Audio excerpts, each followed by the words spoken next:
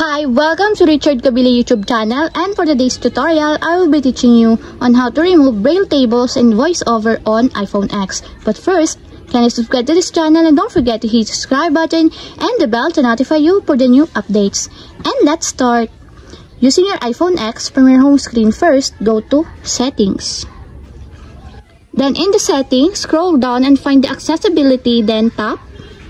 Then in the accessibility, go to vision section, then tap the voiceover.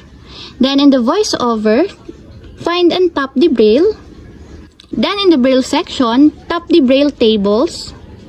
Then in this part in the braille tables, if you want to remove, for example, the African system in your tables, just tap the edit located on the upper right corner. And as you will see that the negative sign appear on the side of the African system. Then if you want to remove it, just tap the negative sign. Then tap again the delete. And that's it. We have successfully removed braille tables and voiceover on iPhone X. If you have a question, can you comment down below, and don't forget to hit the subscribe button and the bell to notify you for the new updates. And thank you for watching.